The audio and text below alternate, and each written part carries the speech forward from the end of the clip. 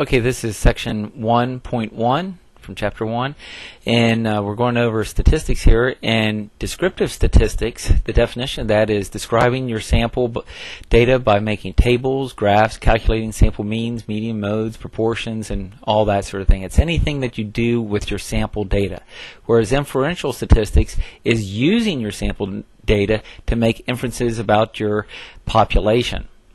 Now, I have two different words here. Descriptive statistics is about your sample, using data from your sample, and inferences is using data from your sample to make predictions about your populations.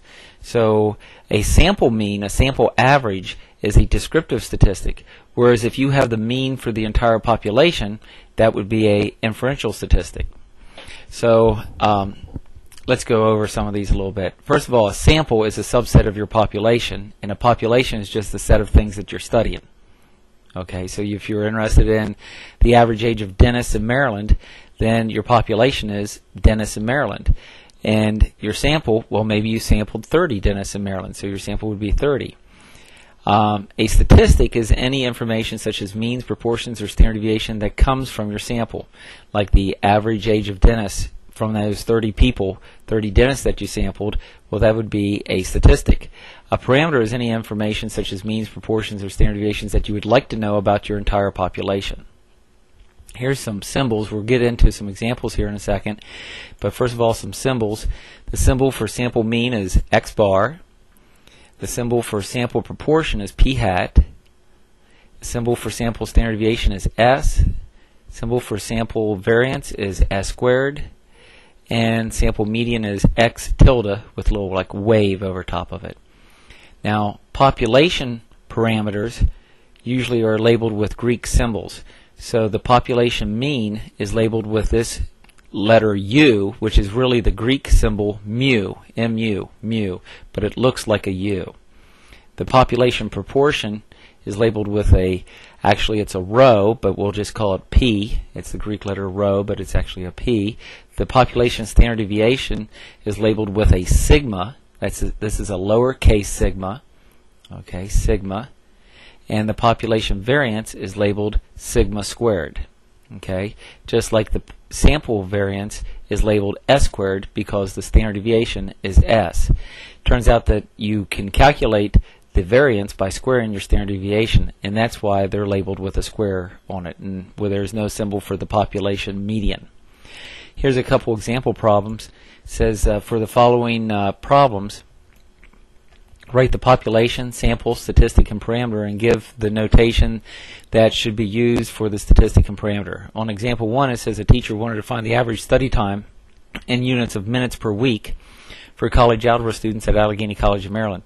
So he sampled 30 college algebra students at Allegheny College in a variety of college algebra classes taught by a variety of teachers. He found the average study time of those 30 students to be 45 minutes per week with a standard deviation of 1.2 hours. Well, the population is that group that he's studying. And what is he studying? He's studying students, study time for students enrolled in college algebra. So the population would be really college algebra students at Allegheny College of Maryland. Your sample is those 30 students that he sampled. His statistic is some information that he got from that sample, and he actually got 2 bits of information. One is that he got that the sample mean was equal to 45 minutes per week, and he also found out that the sample standard deviation, I'll just put SD here a second, well actually the symbol for standard deviation is S, sample standard deviation is S, and that was 1.2 hours. Now, one thing that you should do here is keep equal units. So we don't want to say the sample mean is 45 minutes per week and this is 1.2 hours per week. What we'd want to do is keep them in the same units. So since it says minutes per week, I would convert the 1.2 hours per week to how many minutes that is. Well, 1 hour is 60 minutes, and 0.2 of an hour is an additional 0.2 times 60 is 12 minutes. So that would be the same as 72 minutes per week. And the symbol for sample standard deviation is S, and the symbol for sample mean is X bar. Okay, now the parameter is something he would like to know, and we don't have a number for this. This is just something that he would like to know. And what would he like to know? The average study time for college algebra students at Allegheny College of Maryland. I don't know what that average study time is, so I just have to write it in a sentence. If I did know that average study time, I would label it with this, with the mu, that symbol that looks like a U. Okay, this symbol for sample mean is labeled X bar. Okay, let's go to example 2 here. It says a hunter wanted to find the percentage of licensed hunters that used an ATV for hunting last year. So she sampled 50 licensed hunters and found 10 of them claimed that they used an ATV for hunting last year. The population here is licensed hunters. That would be the population, licensed hunters. It didn't give any restricted area like licensed hunters in Maryland or so on. So the population is licensed hunters. The sample is the 50 licensed hunters that she sampled. So the sample is 50.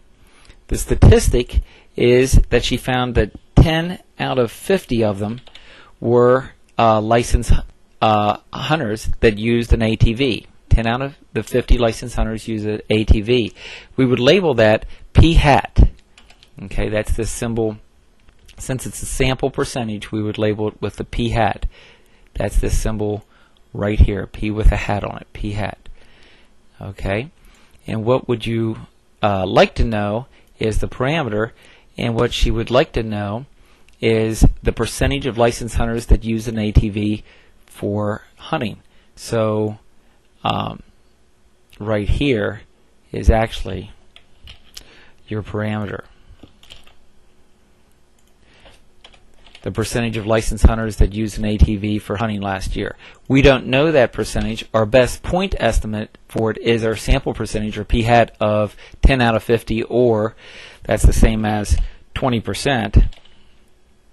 But just because out of the 50 hunters, 10 of them used ATVs, that doesn't mean out of all hunters last year that 20% of them used ATVs. So we don't know what this actual percentage is, but if we did know it, we would label it P for population percentage. And we can see up above here in the notation that population percentage is labeled with this P, or also the Greek symbol rho, but it looks like a P. Okay, and that's really all the notes for section 1.1.